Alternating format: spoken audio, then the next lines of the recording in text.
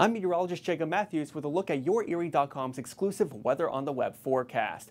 Over out east in the mountains region, we're seeing cloud cover and showers as well as thunderstorms for the middle of the afternoon, and temperatures only reaching as high as the mid 70s. So it's going to be a bit cool compared to the past few days. Similar case for tomorrow.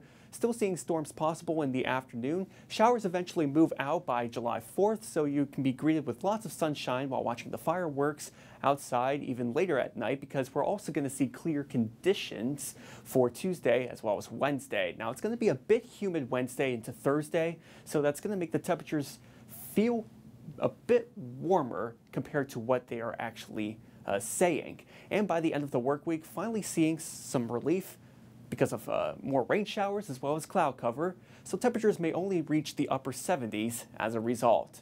That's it for the forecast. Have a great day.